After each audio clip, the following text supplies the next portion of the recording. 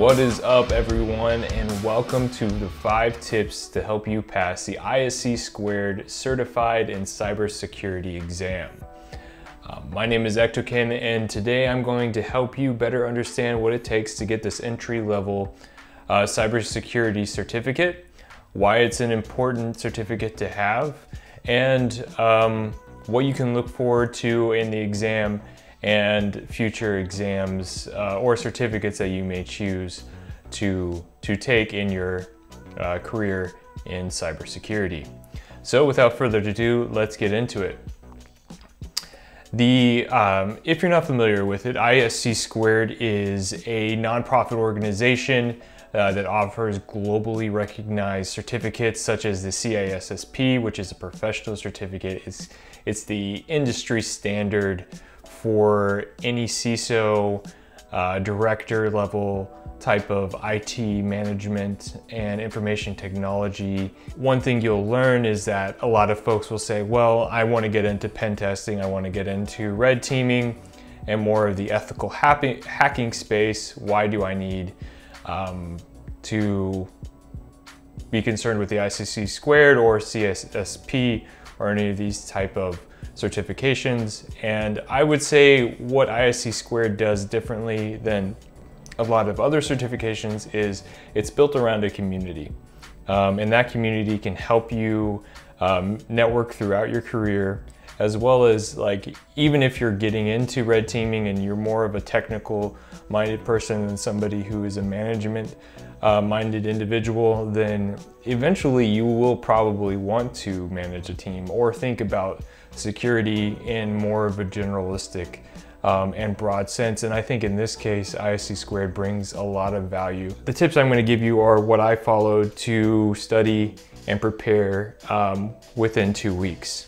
So tip number 1 is to understand the exam structure. So the exam itself is going to be 2 hours long.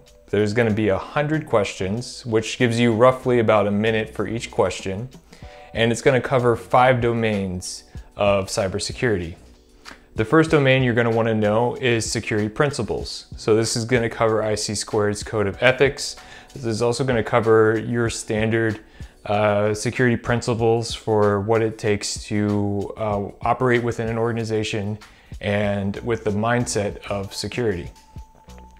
Domain number 2 is going to be business continuity, disaster recovery, and incident response. And this is the smallest portion of the course, and it takes about 10% of the exam questions. However, it is worth noting that all of these questions are going to be intermixed within the different areas of the exam. So there's not going to be separation of like, oh, we're going to take questions for domain 1, we're going to take questions for domain 2.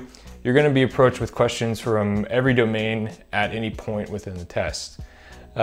So keep that in mind as you prepare for your study and you are practicing and testing yourself against this knowledge, is that the best approach is a holistic approach to any of this information. Domain 3 is going to cover access controls and concepts, and this is about 22%, so a little bit higher than domain 2 and a little bit less than domain 1. But you will see things such as administrative controls, physical controls, and technical controls. So what are the security controls that you would want to use and understand in order to secure your organization? Domain number 4 is network security. And this is the most technical domain of the bunch, but it's about 24%. So the second highest category in the course. And I will say that there is going to be some memorization with this, and I would say it's really important to understand the general network ports, understanding the common network ports such as HTTPS, see, I'm even blanking on it because it does take a lot of memorization to just kind of know these off of hand. And so like FTP protocol, you're going to want to know what SSH and all the various common ones that you may encounter in a network environment or any network environment really, and how security relates to those. those ports and how we approach securing not only that, but also the OSI model and the TCP IP model, and the differences between those two and how the different layers are related to one another. Domain 5 is going to be security operations. So that's your day-to-day security operations, and that's about 18% of the test. That leads me into tip number 2, preparing for the exam. Right? So you know all 5 domains, you know how the test is going to be, you know it's going to be 100 questions, you're going to have 2 hours. And so what should you do to help yourself prepare for this exam? I personally, I took the ISC squared self-paced training. I also took Mike Chappell's course on ISC squared certified in cybersecurity prep course. And that was on LinkedIn Learning. Also, Udemy has a course by Thor Peterson, the complete certified in cybersecurity CC exam preparation course, which, you know, I kind of used a mix of both. I didn't watch all of the videos in all of them except for the ISC squared course, which was actually really cool. ISC squared provides a self-paced course that gives you kind of information on throughout the entire, like all 5 domains, but it also gives you some practical quizzes and then a practice exam at the beginning and at the end. So I use kind of a combination of all the practice exams and quizzes from each of those courses to help me study for every portion of the exam and really test my knowledge. And each of these instructors had a different approach to the information. But the through line was that there is consistency in those domains and what is expected on the exam. So I think it's really beneficial to, you know, find one of those courses and see which one of those is good for you. I watched a few YouTube videos that I will link to in the description that are for actually the CISSP that I found to be really helpful as I was going through these courses and in between courses to help me prepare for the exam, because essentially this exam is like the mini boss before the dungeon boss.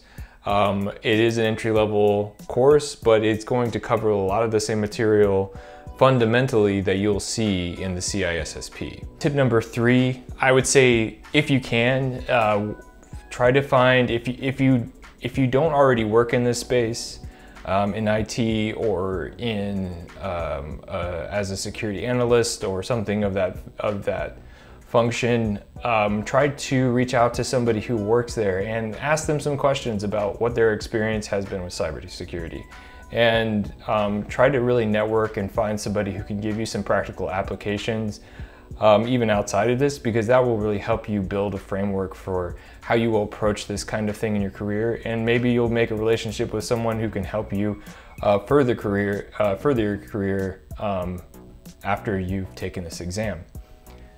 Tip number 4 is going to be, and I touched on these in my other tips, was just, you know, going through those courses, and after you feel that you have a good understanding of the material, is take the practice quizzes and practice exams as many times as you can. Take notes of the questions you got wrong and go back and really do your due diligence and research the information behind the answers that you got wrong, and try to familiarize yourself. Because at the end of the day, you're not going to see the questions in those practice exams on the test, but it's going to help really test yourself and prepare your mindset to be questioned on that material. It is a multiple choice exam again, so there's not going to be any labs, there's not going to be any practical examination like you would see in the OSCP, where you're going to, where you have to hack a certain number of machines and then write a report. Again, this is a very entry-level exam, which leads me to tip number 5. Don't use brain dumps. Don't use brain dumps. They're a waste of fucking time. Everybody knows it, but you're going to miss out on the opportunity to actually use the information that's going to be useful in your career after you pass the exam. And the thing is, it's just not worth it not to learn the material, because if you're serious about this industry, about being even an ethical hacker, and you're like, oh, that's just my mindset, you know, I want to find the fastest way to do anything.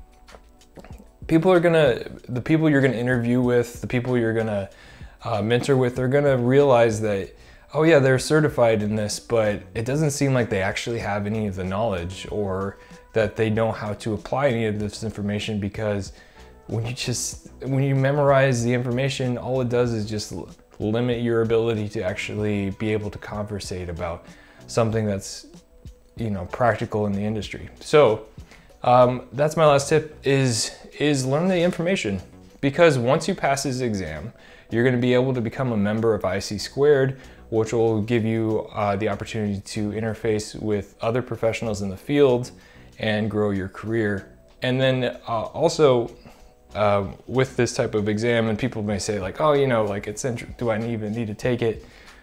I think it's worth it, because even though this particular certificate may not land you jobs necessarily, I think it shows to employers that, like, maybe you are studying for the CISSP, you don't yet have enough experience to qualify for a full CISSP, but maybe you're at the associate level and you have a certificate, or maybe you're more interested in the OSCP and you really want to do that, and you want to spend more of that energy going towards a pen test type of examination. Well, it only helps you to take an exam that you can legitimately spend, you know, if you have the time. If you schedule out your time properly, and you study and you set aside the time to do, you know, 1 or 2 hours a day at least, then you're gonna have the opportunity to have a certificate that you can show employers that you're working towards a higher level certificate,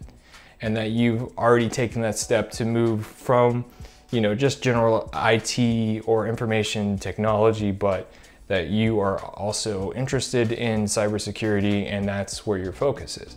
So I think it's only to your benefit to take this certificate and see, you know, where it might lead and who you may be able to interface because of the doors that it will open. So that's my 5 tips for how to study, prepare, and pass the ISC Squared certified in cybersecurity.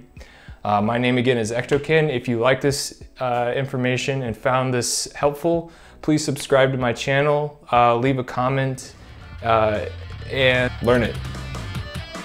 It's worth it. That's all I have. Peace.